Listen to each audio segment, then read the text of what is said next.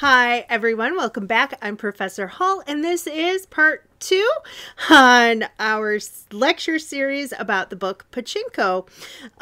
So last time we talked about what Pachinko is, which is a Japanese game of chance.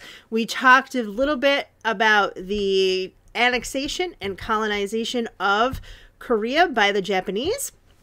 We talked about religion in the area and how the growth of Christianity during this time that the book takes place in. And then I gave you guys a little bit of a plot overview, and we talked about point of view as well. So today we're talking about structure. We're going to talk a little bit about characterization, and then we'll look at some of the major themes and symbols. So the importance of setting. As I stated in the first lecture, and by now you've read a little bit, there are several different settings in this book because it is an epic. So it takes place over almost 90 years. Sorry, over almost 80 years from 1910 until 1989. And so because of that, we have a number of different settings, but I wanted to give you guys just kind of a couple pictures here and pull them up. So this is the fishing village that we start off with. This picture, I think, is from around 1930. So a little bit more developed than it would have been at the very beginning of the book, right when the annexation takes place. And here it is today. So this is Yeongdo in Busan, South Korea. And you can see that the industry there are a number of things being built along the waterfront, but you can see that shipping still is an important part of the culture. So basically, the first part of our story takes place in this village, and a lot of the important pieces here, there we go, are about village life. Even before we get into Japan, though, we really do have, and I'll talk about this more after the setting, but this is kind of, they all go together. We have this idea of marginalized people, and the author really has stated a number of times that her intention with this book was to show the experiences of marginalized Koreans whose stories haven't been told before. I think that this is really one of the reasons that I paired this with the book Crazy Rich Asians that you're also reading for this class, is because that story is kind of the complete opposite. In Crazy Rich Asians, we get the very wealthy people, again, sometimes whose stories haven't been told, but they're, as the name implies, exceedingly wealthy and doing very well in life. And these are the people who are kind of running things, right, in Singapore and in the other towns that they have houses in. But here, we have a very poor, impoverished kind of town, especially after the Japanese takeover, the annexation, and then the colonization. And we also have Huni, who, as I mentioned before, he has a cleft palate, he has a twisted foot, so he walks with a limp. His wife is from a very poor family. And so you have this idea that these are stories that we may not have heard from other people, which I think is really interesting. Here's another view of the village today. It really, you can see the beauty of it here, I think, and how everybody has built up to be able to see the beautiful view. So the next setting, especially into part 2 of the book, in part 2, the characters of Sunja and her husband Isak, they have her child through Hansu, who is named Noah and adopted by Isak. And then Sunja and Isak have another child, Mazazu. So they go to live in Japan. This is part of Osaka, and this is you can see here it says Koreatown, but really in the book, it's essentially a ghetto. So the people who are Koreans who are coming to live in Japan are looked down upon because they're immigrants.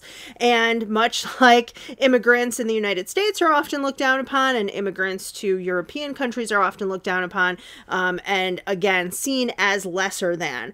So Japan has taken Korea over. Some Koreans have moved to Japan seeking better lives for themselves, and many of them are in these ghettos where they're kind of, they're not really given the opportunities for housing in other sections and other areas, basically.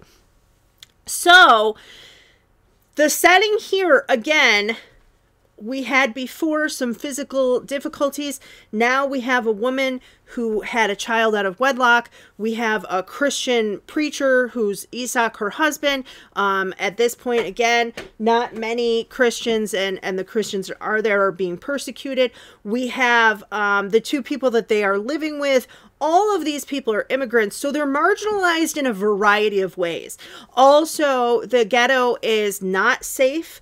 The two women, Sunja and then her friend who she ends up living with, the couple that Sunja and Isak live with, the women are encouraged like not to go out. They don't want people to know that they live there. They don't want people really knowing anything about them because of the robberies and things like that that have been taking place.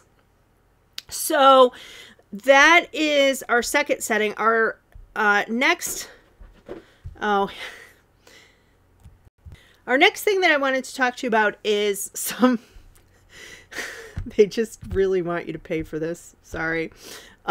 So the next thing that I want to talk about is just, again, the variety of settings here. We do have some smaller villages. We also have some larger metropolises. And by this point, we're in the 1930s, 1940s. And I just wanted to show you guys some of these pictures to get a taste of what life was like. A newspaper vendor. We have this very interesting mix at this point of the old and the new. So you'll see in some of these pictures, there we go. These are two geishas who are in a traditional dress and in the flower market. You can see there are, looks like one here and then two here. And then we also have trolley system going through. We have movie posters, and for the cinema, we also have people who are, I'm going to just go past that picture. Sorry about that. These are some people in contemporary dress, but there's one. Some of these are just artistic. Here we go. You can see the traditional here and here, and then other people in more Western clothes.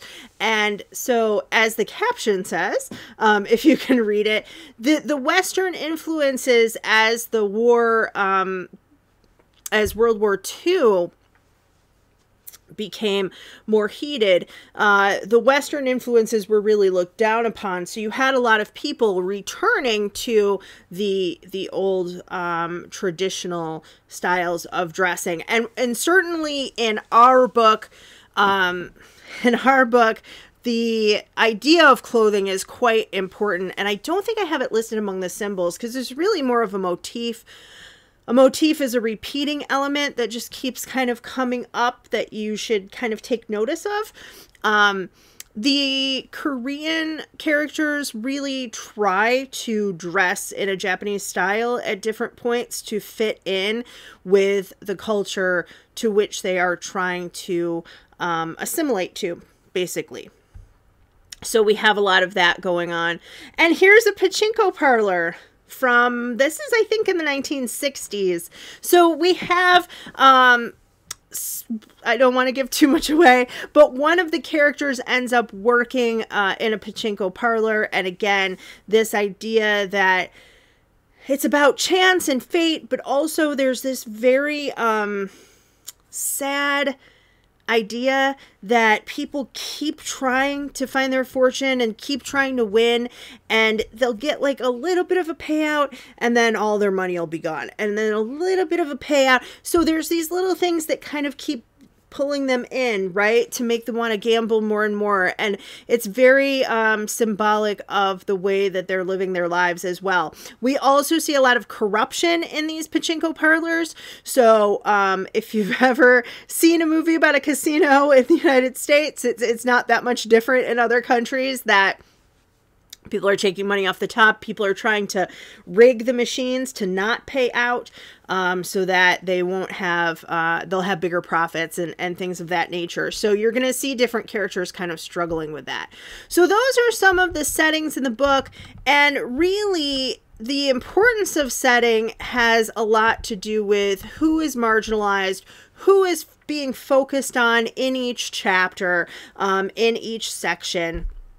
And how are they trying to find better fates for themselves and to kind of make their fortune. We have Noah, who learns of his parentage and his finds out about his real father and really tries to become Japanese to the extent that he's able to. We have the other son, Mazazu, working in a pachinko parlor trying to make his fortune.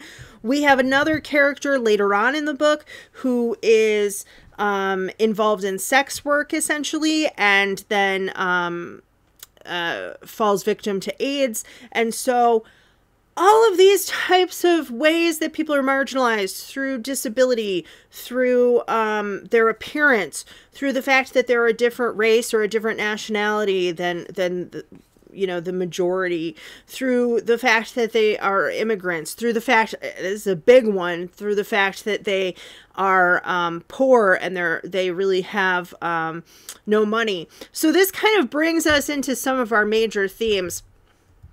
And I don't know why that's way over there. I don't have this first, but I'll talk about it first. The idea of wealth and poverty. Some characters are quite wealthy, particularly Hansu, the father of Noah, the biological father of Noah. Other people are incredibly impoverished, and they do different things to try to bring themselves out of that poverty. The women are encouraged not to work, and they start to try to sell traditional Korean foods to the Korean people in their area, in the ghetto that we just kind of looked at a little bit ago. We have people who are wealthy kind of trying to control others and tell them how to live their lives. And again, this kind of ties into both power dynamics and the idea of racism and discrimination, because in this book, racism, discrimination, and wealth are very intricately connected. So I want you to kind of look at that, because as I talked about last time, the Japanese ethnographers of the time were trying to portray the Korean people in a certain way as being lazy, as being unclean, diseased, those types of things. And having said that, the annexation, the colonization that came about essentially without a war caused problems with sanitation, problems with disease, problems with money and with economics, taking over their land, all of these things. So what you basically have is a colonizing country causing the problems that they then say are there. And I think what's interesting is that you see this play out in this very small level, in a domestic situation with all of these different families, part of the larger family that we're following through many generations. So I want you really, as you're reading, to think about the things that are going on in the background, but also to think about, to what extent do chance and fate play a role in this, and to what extent is it people's choices and what they're choosing to do, the choices that they're making. Religion and faith, we talked about a little bit last time. Isaac in particular is really being driven by his faith. He's also suffering from tuberculosis. So his kind of idea in his mind is that he doesn't have a long time on the earth, and he wants to do things in order to do good in the world before he goes, and to kind of honor God in that way. There are a number of literary references, so I should put this in here as I'm talking. Allusions are references to basically things outside the text, outside of the book, things that are well known. So in this book, we have a number of biblical allusions, particularly, this is a lot of arrows, but particularly to Hosea. So to explain briefly, in the Bible, there is a book about a man named Hosea who basically marries a loose woman who is a prostitute and having affairs, and he talks to God about how to forgive her, and he keeps taking this woman back into his life and forgiving her over and over and over again as her husband. And so Isaac is intrigued by this idea and falls in love with Sunja, but also wants to take care of her and wants to be a great man of God like Hosea. And so he decides to marry her, even though physically they have not been together yet, but she is pregnant with another man's child. And so it's a very important point in the book, the decisions that he's making, and the decisions that she made, and the way that his faith kind of drives that decision. Later on, we see the persecution of Isaac and a few others when they decide to not bow to the authorities, and instead he's saying the Lord's Prayer, which is a piece from the Bible, a prayer that he's saying to God and repeating over and over and over. And so he's imprisoned for that. So the thing here, and I don't remember at this moment if I'm having you guys read Crazy Rich Asians before or after this book, but in that book, and in a few others that we're going to read, I'm thinking of the memoir that we're reading later on in the class.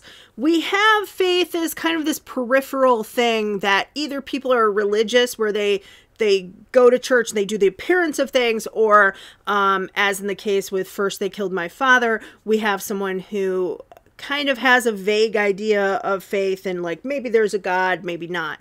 This book is really incredibly different, and I want you really to examine his character in particular, and the choices that he's making because of his faith, and whether or not those are sound choices for his life, and whether or not he's actually doing the right thing. Gender roles and expectations play a huge role in part 2 of the book. So part 1, we do have a little bit of this with Sunja having sexual relations before being married, and then later on realizing the truth about the man that she's with, Hansu. But really in part 2, as we move into Japan, we find 2 characters, Yoseb, who is Isaac's brother, and Kyungi, who is Yoseb's wife. And Sunja, Isaac, Noah, and then later Masasu are living with this family. So they so far have been, when we meet them, unable to have children. But Yoseb really has very distinct ideas about what women should do and what men should do. And this comes into play, and especially when looking at issues of money and who is going to be making money, how is this family going to survive. And, you know, I think that there is this idea that is tossed around a lot in the US, that women were not allowed to have jobs, and that women never worked. that, you know, up until maybe 1970 when we have the second wave of feminism and that kind of thing. The truth is that women of a certain rank and social station did not have to work, but most women in poverty, I won't say most, but many women in poverty did work to try to help the family survive. So domestic service, working as a maid, for example. We have in Britain in Victorian times, if you've ever read My Fair Lady, you have women who are selling flowers or selling wares on the streets and street markets and that kind of thing. And so the women of this story decide that they want to help their family and help to support their family, and help to educate the children that are living with them. And basically Kyungi becomes kind of a second mother to Sunja's children and becomes like a sister to Sunja herself. So I do want you to look for that, especially in the second part of the book, to kind of see what are the roles and expectations of this culture and how do the women kind of fit into those patterns in some ways and how do they try to kind of buck against them in other ways.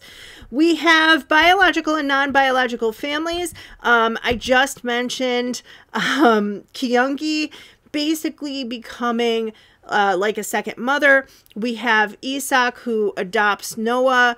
And so, you know, I put this as a theme. I think it's probably really more of a motif, but just something to look at. Who are the biological families? Who are the non-biological families?